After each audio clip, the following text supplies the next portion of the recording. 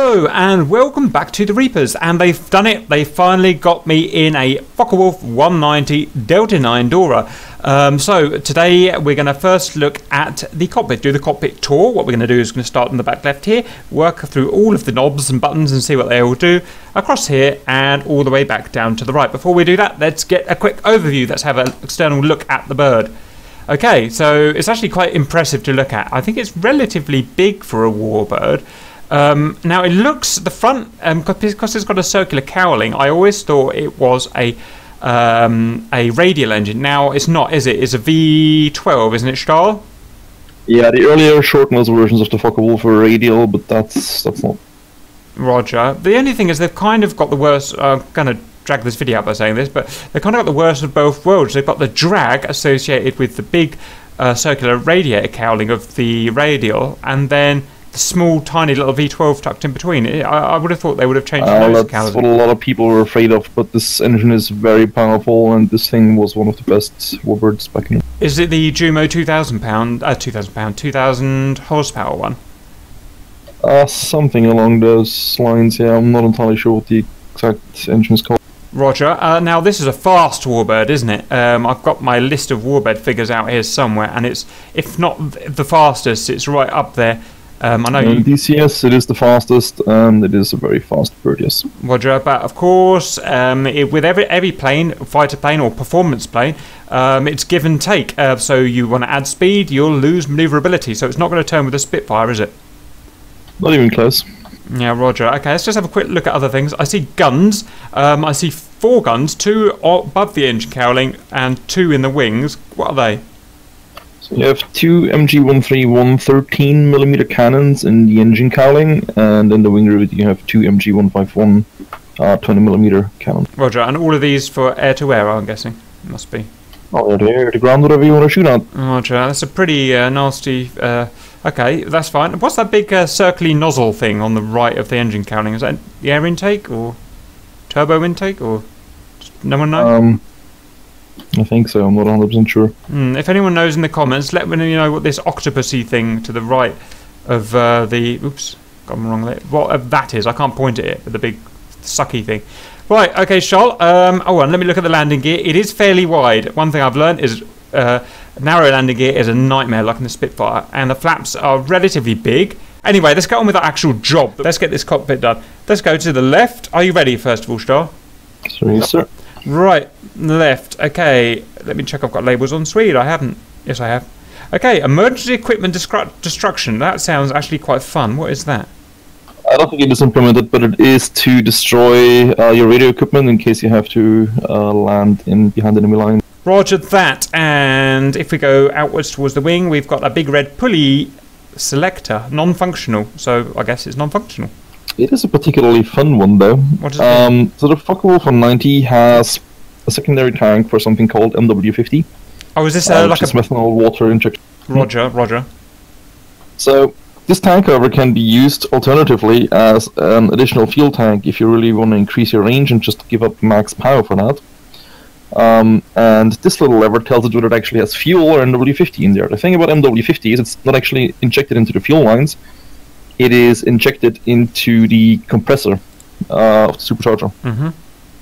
So if you have that thing in the wrong position, you end up either spraying fuel into your supercharger or MW-50 into your fuel lines, which is sweet. Bad. Okay, Cap will no doubt do that at some point. Okay, fine. Now I'm just going to quickly deviate slightly. I've just looked out onto the flaps, or the back of the trailing edge of the wing. There's a little number saying 60. Is that the degrees of the flap deviation? Exactly. You also have another indicator showing you whether your gear is down. It's the little sticks on the leading edge of the wing. Cool. Yeah. Okay. Very good. This is 1940s tech, of course. So, okay, that's fine. Right now, the non-functional lever, just kind of forward of that, we've got a primer pump. Is that something you squeeze, or? Basically, yeah. So in the beginning, you need to get the fuel into the engine somehow, as long as it's not running yet, and that's what you use the primer pump for. And you can hear it pumping. Pump, supercat, pump away. Okay, that's that. There's a non-functional thing there. Then we're going to go to standby as I try and work out what this is. FT mode switch. Radio. Are we onto a radio here? on the... Yeah, so that's a mode switch between communication and just tuning mode for the radio. Not really gonna need that. Roger. Okay, if we go towards the wing, we've got controlieren.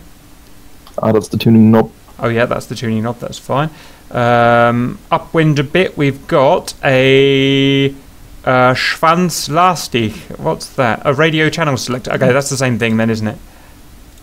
Yeah, we have a radio channel selector, and between that and the FT apps thingy, you also have the volume. So the radio channel selector in the Focke-Wulf, it's like in the BF-109. You have 4 different preset channels. Yep. You can only set them on the ground. Yep. So the rest is just for fine tuning. And so the number 1 would be communication within a flight or a squadron. Number 2 within a larger group or several flights in one raid. The triangle is for ATC, and the square is a countrywide frequency, which would only be used for really big raids or something along those lines. Roger, cool. Right, I'm just going to have to set my controller to move this throttle out the way. 1 second. Right, okay, I can move the throttle out the way now. What have we got under here? Kopflastig, is that little switch? Yeah, it's Kopflastig and Schwanzlastig. That is your trim. Oh, I see. Right, so these 2 things are for the trim. Right, trim. And what is it trim for? Elevation? It's pitch trim. It only has pitch trim. Only has pitch trim, well, this plane. Technically, I think it definitely has rudder trim. I think it has aileron trim, but it can only be set on the ground, like in the BF-109.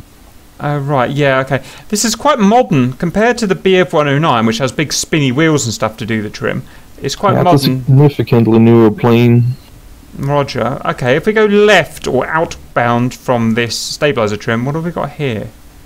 That's your landing gear and flaps controls. So the outer 3 ones are, the green one would be landing position, yellow is takeoff position, and red is in. And the same goes basically for the gear. Aus means gear down, and ein means gear up. Why is one of them got a cover? That's a safety bracket, so you won't accidentally retract the gear while on the ground. That's usually bad. Okay, understood. So we've got the gear, I need to memorise that. We've got the gear there, we've got the flaps there. Okay, Stahl, let's move forwards. We've got a trim, that's the trim meter, obviously, to show where your trim is set. So we'll need the electrics and stuff on for that to work, and the hydraulics, so we'll ignore that for now. If we go outbound, we've got, I don't know, what, like 3 little... Yeah, those are your gear and flaps indicators, the little lights. You'll see them once you turn on the plane. Roger, so you can use there, or you can look out and see the gear indicator red and the flaps. Okay, that's fine. Then we've got the throttle lever. Obviously, down is down and up is up. There is some labels on the gear lever, like Aus, Anlassen, Steigen. Yeah, so Aus would be the off position, Anlassen, basically idle. Steigen means climb position, and start. God damn it, I can't talk my own language. Start would be takeoff or just full power. Roger, understood. Cool, that sounds good. And there's also a tourney grip. Yes, that is like in a lot of other aircraft for the gyroscopic gun sight to set the distance. Roger, we'll go over that later then, okay. There's also a push-to-talk button on the handle on the very outside. That's not functional. Yeah, okay, fine. Right, let's move upstream. We've got Zündung. I don't think I can say that. How do you say Zündung? Zündung. Okay, and I'm not sure what that is. What is that? Those are your magnetos. Oh, okay. Yep. So Zündung means ignition. Right, okay, so we're going to use that in the startup. That's fine. If we go inbound, we've got Ein and Aus, which is an that's the MW-50 switch. You can just turn the system off, and then you're not going to use it at all. Yeah, is it? Otherwise, it'll automatically start pumping MW-50 into the supercharger. And just if you throttle up far enough. Just to confirm again, the MW-50 is like a booster, isn't it? It's like an ethanol booster. Is that right? Yeah. So it cools the incoming air in the compressor, which means it can actually be compressed even more, and you can get higher boost pressures. And where would you use that, in a dogfight or a climb, or? Yeah, primarily in dogfights and such. It will automatically, as long as it's on, it will automatically start injecting it as soon as the throttle is high enough, and it will give you a boost of, I think, up to plus 300 or 400 horsepower. Wow, that's quite significant. That's a big gross horsepower. Okay, fine. Right, let's go up. We've got Notschalter. What the hell is that? Electric kill switch. It's an electrical kill switch. Okay, that's fine in case we get a, I don't know, fire or something. Instrument lights brightness. Even I can do that one on my own. That's pretty cool. A nice modern little knob there, but you'll need a battery on for that. Okay, so we're moving to the front dash now. Why don't we do the why don't we do the canopy while we're here? No, actually scratch it. We'll do that last. Right, we're moving to the front dash now. What have we got here? Knopfzeichen. What's that? Yeah, that's an early IFF system. You can't use that between aircraft, but it is used for ground-based radar to identify you. Roger. Okay, that's pretty cool. North of there, we have a steam gauge in kilometers. What the deuce is that? That is your altimeter. Oh my god. So how it works, it's basically hundreds of meters, or tenths of kilometers technically. And the number underneath the needle will go up, and that's your kilometers. So basically you read what the number says, and then you add on top what the gauge says. Right, so if I was a 0.9 and the gauge read 1, I'll be at 1900 meters, yeah? 1.9 Exactly. kilometers. God, that's going to take a bit getting used to. Right, let's go up again. We've got the airspeed indicator, question mark. Yes, in kph. Also, it will give you some additional information. 5 hours über 200 km/h. So drop the landing gear above 200 kph, and the landeklappen may have flat, so under 295 kph. Mm-hmm. The white writing around the speedometer. Mm-hmm. There's actually altitudes for your critical speed, where your airframe will actually take damage. So Yeah, at gotcha. 9 kilometers, for example, you're somewhere just under 500 IAS, Mhm. while at 2 kilometers it's about 850. Okay, that's quite useful. So if I'm at 5 kilometers, I know not to go above 700 clicks per hour, basically. Okay. Yeah. It's a very ambitious gauge, 900 clicks per hour in a Warbird. That's nearly supersonic. Well, if you go on a dive, it's probably about doable. Okay, fine. Right, Strali Wally. Should we do the big gauges? Yeah, we'll do the big gauges in a big row because they're actually positioned pretty well. The big gauges. That's fairly ergonomic. I'm excited about that. Right, let's go to the ADI here, or artificial horizon. So this I can do this one, Strali. This one tells us the attitude of the aircraft, i.e., if we're rolling left or right, if we're pitching up or down.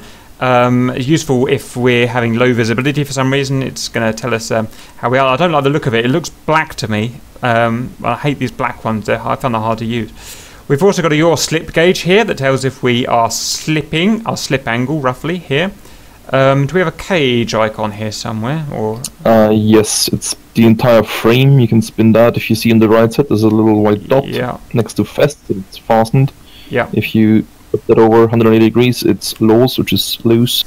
Okay, so just so people know, you would want to cage it if you're on the ground, and then once you take off, you would want to uncage it so it will be used. Instruments like this don't yes.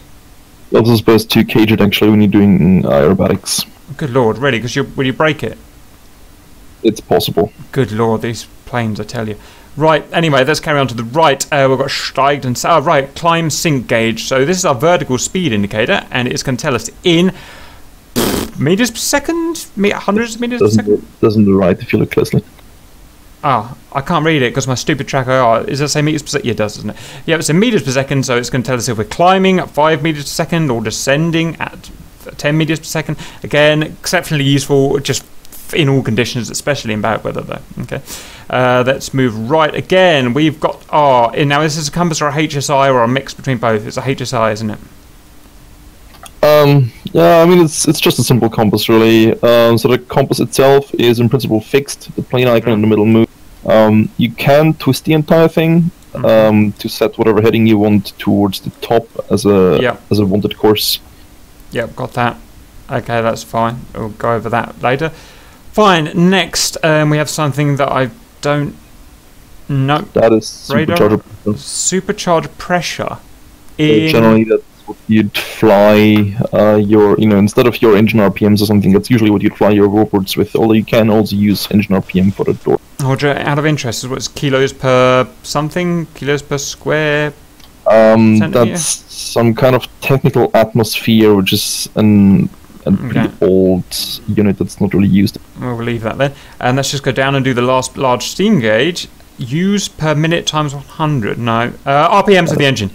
Yeah, so U stands for Umdrehung or Umdrehungen, so it's hundreds of RPMs. Hundreds of RPMs. They can rev up to 3,500. It's ambitious. Yeah, usually you're not going to go above 3,250. Roger. Okay. I wish the Spitfire cockpit was this good. That is properly laid out for a pilot. I'm quite jealous of that. Right, back down we go. A big lever. Is that a gear lever? No, hang on. Before we get that, underneath the altimeter, we've got a hand. That's all I can read. It looks like a gravity gear drop. That's exactly what it is. Yep, so if your gear can't release for some reason, because of you're out of air pressure or whatever drives that gear system, you can pull that handle and gravity will take the gear out and hopefully lock them. Yeah, it will actually also, have some springs to lock them in place. Oh, Roger. Although according to the manual, the old trick of just bobbing your wings won't work. Okay, so you've got to do a proper spring loaded. Okay, that's fine. Yep. Okay, is this the gear handle next on the right? Negative, you don't have a gear handle, that's the buttons on the left behind the throttle, we already had those. That is a fuel tank selector, although usually you'll just leave it in the up position where it takes everything. So the up position will take whatever it can get then, yeah? Basically, it still has a certain order. The Focke-Wulf has two internal tanks, a front and a rear tank. It will usually empty the rear tank first. You can also carry an external fuel tank, and as I mentioned, you can fill up the MW-50 with fuel instead. But you would have to set it in the mission editor. You can't actually do that on the fly. Over. Okay. Right. Next to the right, we've got a standby, an MBG emergency mode handle. What the hell? It's an override for your engine control systems that would usually keep your engine in check and make sure it doesn't get damaged. But if you really want to get everything out of it for a short time and just don't give a shit whether it's going to die afterwards, that might be worth using in a certain situation. So is it pulled out? Does that give you the full control, or pushed in give you the full control? Those are all pulleys. Okay. Right, next to the right is a handle called Rumpflast. What's that? Yes, there's actually another one that's kind of hard to see that says Flügellast. So those are your emergency jettison handles. So Rumpflast is your centerline and Flügellast would be your wings. Okay, that's hard to look at, but it's somewhere up there, folks. Okay. Right, steam gauges galore. All nice, pretty ones the children would like.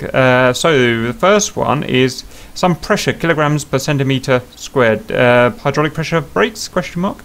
It is a dual gauge. On the left, the yellow area would be your fuel pressure, and the right orange one is your oil pressure. Fuel pressure and oil pressure. Right, okay. So you don't want either of them to get low or high. Right, I can't see past the stick. There we go. Next is the water temperature. Coolant temperature. Yep, coolant temperature of the engine, so don't want that to get too high or low. So usual operating temperature would be between 70 and 120 degrees. Anything above that is critical. Hey firm, if you be anything like Cap's car, it will be constantly on the red line, constantly waiting to blow up. Right, okay. Next, in other degrees, oil temperature, question mark? Exactly.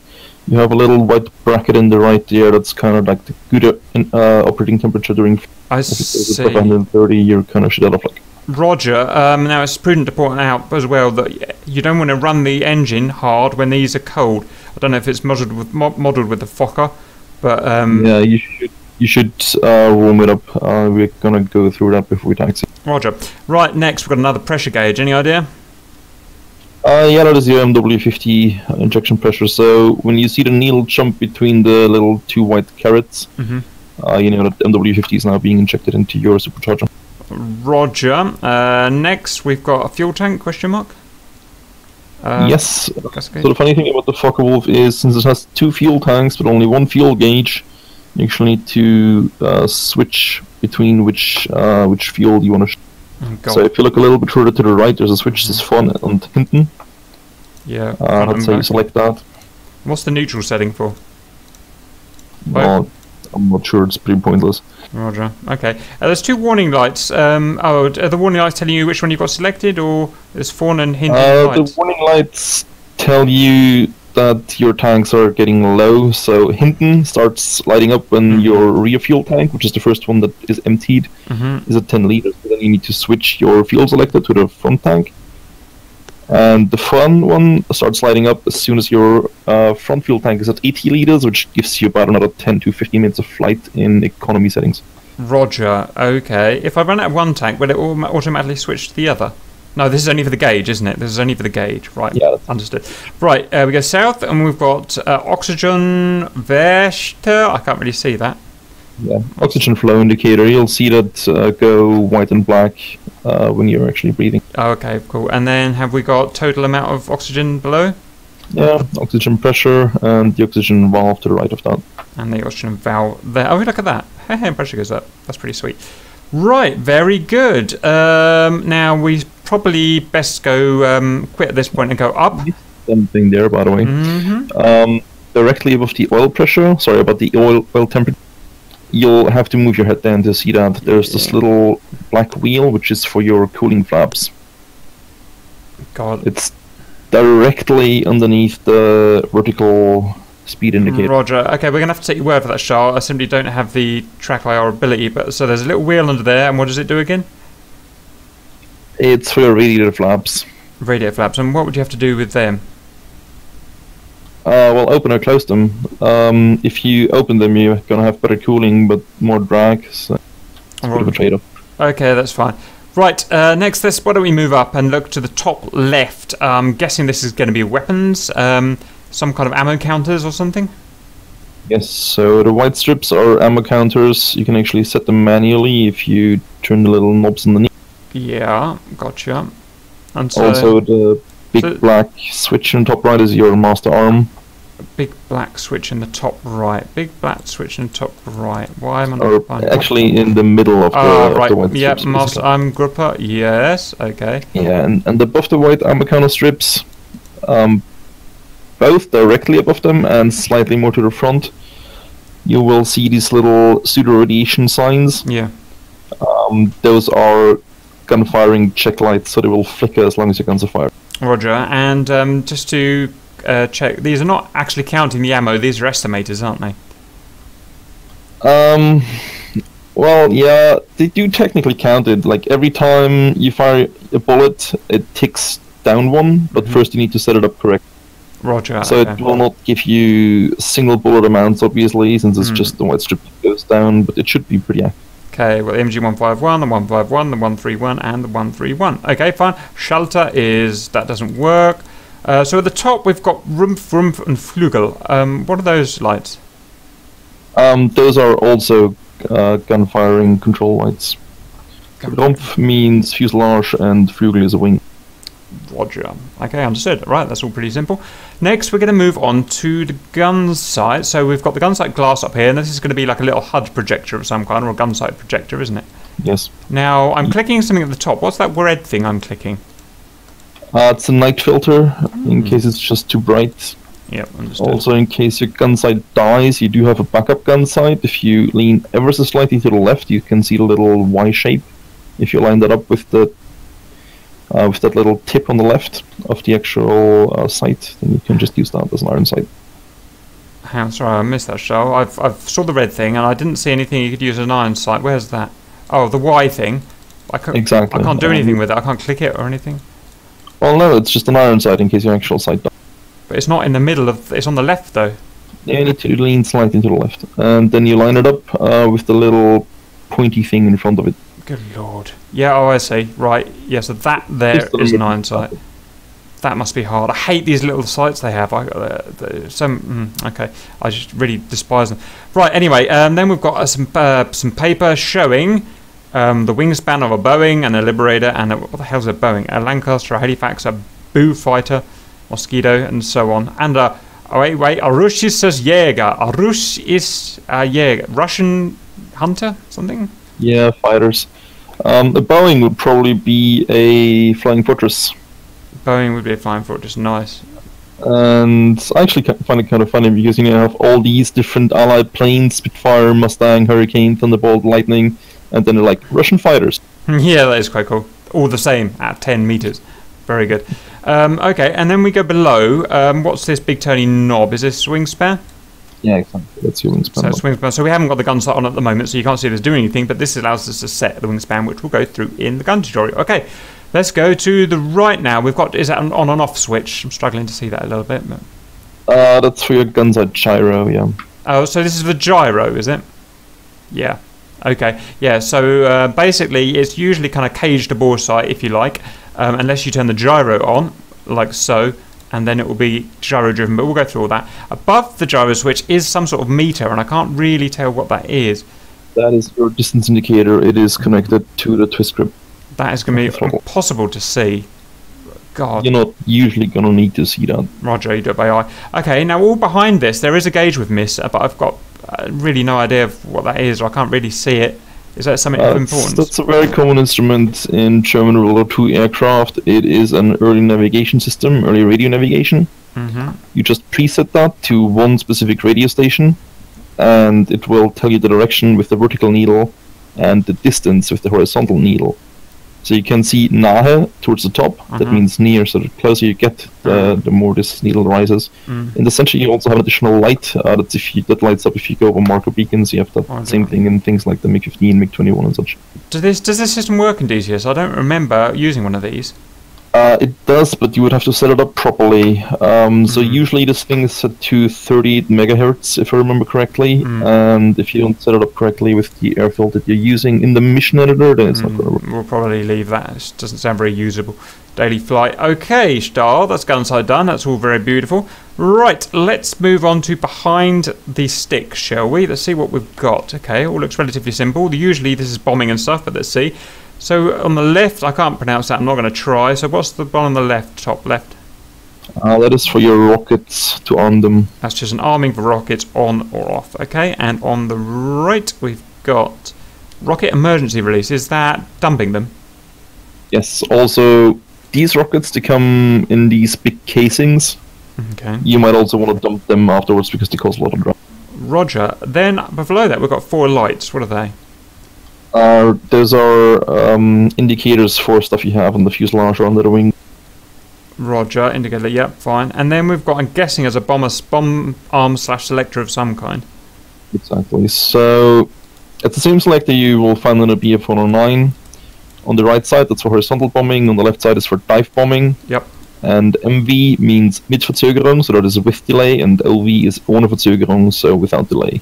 And AUS is just off or neutral? Yep. Roger, so sorry, left was dive, Wagenrecht was straight bombing, yeah?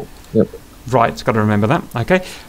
We've got the rudder pedals there, and we've got the stick. Okay, on the stick, what have we got? We've got that's non-functional. That's all non-functional for clicking, so we're not even going to go over that in that case then. You'd have to bind it.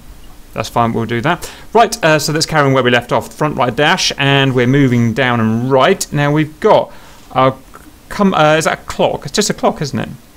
Clock and stopwatch. Clock and ping stopwatch. Okay, and we can start that and stop that. Okay, that's cool, useful for something. Right, I'm struggling with my tracker at the moment. So a big ladder kind of gauge on the right. What the deuce is this? Oh, hello. Open it up, and you've got some arming fuses? Question mark. That's your main circuit breaker panel. So you have, your flaps, trimmer, artificial horizon power is the first one. Then you have your landing gear power, your heating power, torpedo and such. Yeah. Then where it says FUG-25A, that is your IFF system. Roger. FT is your radio. Yeah. You have instrument lights, gun sight indicators and such, then your generator and your battery. And so is Zamla battery? Yes, it's an old expression. I wouldn't use that today, but yes, it. Okay. Big turny wheel, is that for the canopy? Yeah, just be careful not to hit the red thing because that's going to jettison your canopy. Oh right, fuck me. What if you catch your sleeve on that, Star? That was horribly positioned. Okay, I'm going to try and turn the canopy because I can. Question, scratch that, I can't. There it is. A turn! Super Cap turn! Okay, that's really hard to turn, and I'm just not going to do it, but we'll take your word for it, Star. Right, really struggling with the track IR now, so let's see what we've got down here. We've got some small circuit breakers. No, we've got something fly. What's that? I can't really read it. It's starter switch cover. Oh, so it's a cover and then starter. Oh, yeah. Yeah, that's just to start the engine, yeah. Okay, that's fine.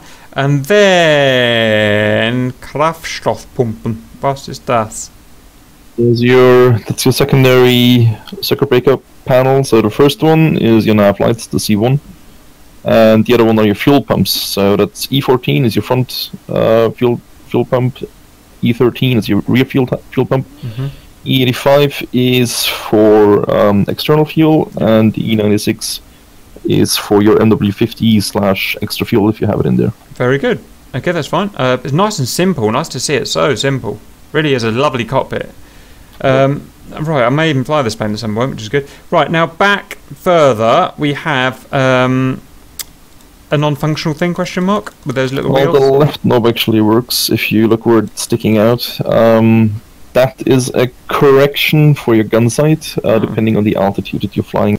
God, I don't think I'm going to be using that star. Oh yeah, I see, little knob. Correction for the gun sight. Okay, fine. And then one more thing at the back. What the deuce is that? Big oxygen emergency knob. It's non-functional by the looks of it. Okay, that's fine. Right. When you close the canopy, do you have to lock it, or is it just closed? Sorry, so canopy locking? No, you do not have to lock the canopy as long as it's closed. Roger. Right. Anything else in the cockpit you can think of pointing out? Well, we missed one little thing, but that's pretty useless. That is your throttle lock at your left foot. Oh, hello, throttle lock. So if I wanted to keep a certain throttle, you'd do that, would you? It's a bit weird. Yeah, not entirely sure what you'd actually use that for, but it's a... Okay, fair enough. Right, that is the cockpit. I hope you found that useful, and we'll see you later.